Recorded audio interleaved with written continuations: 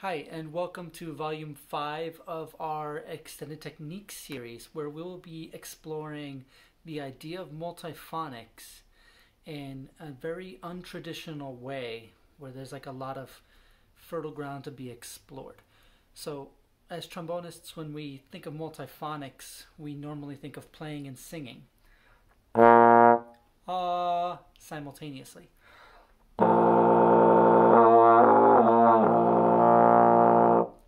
Or sometimes we might have even encountered split tones, or the idea of multiphonics produced with just the lips.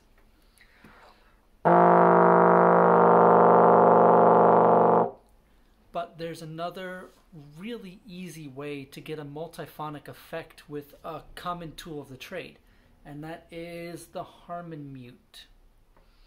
So when we think of Harmon Mute, we think of the famous wah wah wah wah wah sound. And we think of jazz type sounds or commercial type sounds.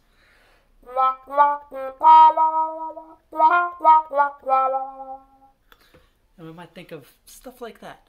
But there's a really fascinating way to manipulate the Harmon Mute that lets the upper partials of the note you're playing kind of reveal themselves. So listen carefully. I'm going to completely cover the Harmon and then lift up one finger.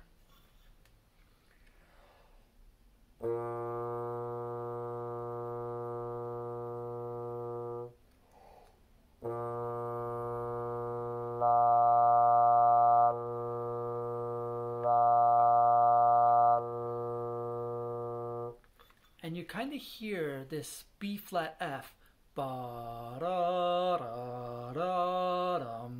as I lift the finger and let more of the sound out.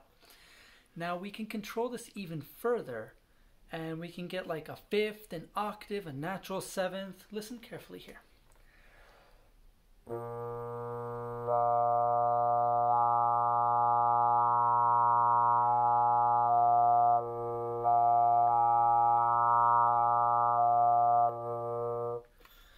Now those kind of correspond with the upper partials in first position.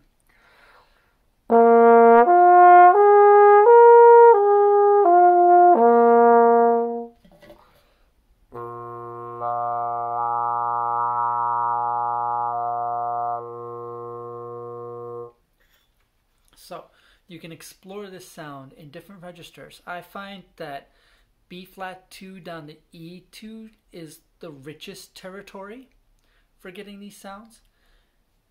So like this B flat.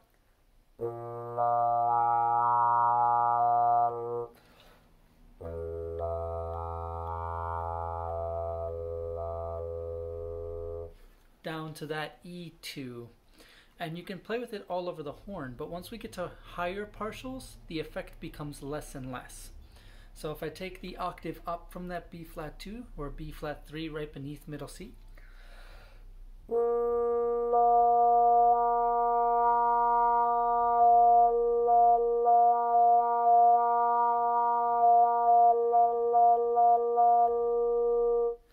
you get some change in the timbre and the color and the notes that you hear, but not like as obvious or as striking maybe as the lower register. And if we go up one more octave to the B flat 4,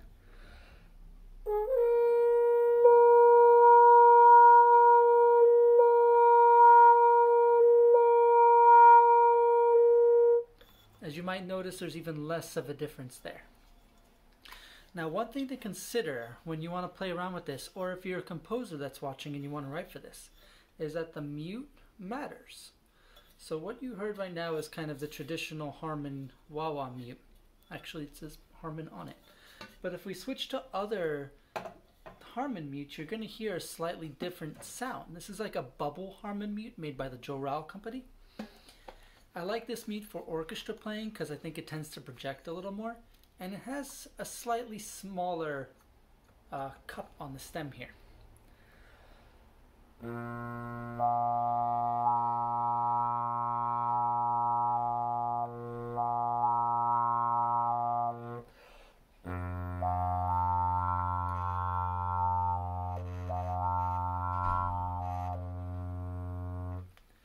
And we we also have Harmon Mute, which is a 3D printed mute from Los Angeles. I love the colors on these things. Which is kind of the quietest of the Harmon Mutes I own, and has a different harmonic, slightly different harmonic profile when you use it.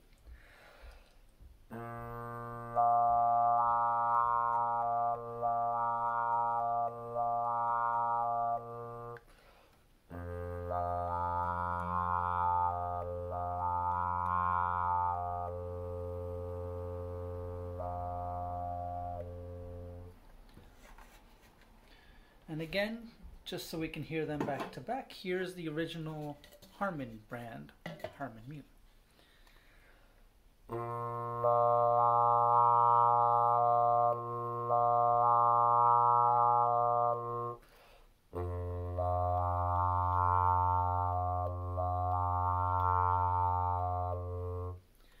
Now, I switched to using F in 6th position for a lot of these, so if you notice the difference between the E I demonstrated and the last few that I've been playing with these Harmon Mutes, I switched to an F.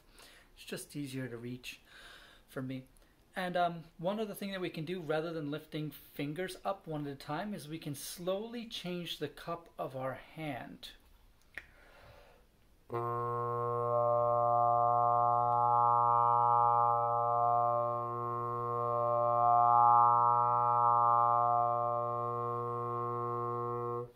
I think it gets kind of a subtler effect, and it can be a really neat thing to work with. So there's a ton of unexamined ground in these techniques, and I think it's a really fun territory to explore as either a performer or composer. If you have any questions for me, leave them in the comments. If you're a composer that's gotten to this point, there is no real way to notate this yet, but there are a few pieces that have used it. I highly encourage you to work with a specific trombonist if you decide to use this, or to have just a kind of vaguely defined technique like lift one finger, and to be okay with the results of whatever happens to happen with the person's horn and their mute choice.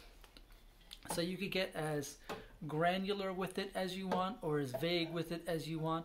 Just know that the more personal connection you have to your performer and their equipment, or the more connection you have to your equipment as your performer, for the trombonist listening, the more you're going to understand about this technique and what your own individual sound is going to sound like. All right, thank you so much for watching. Have a good one.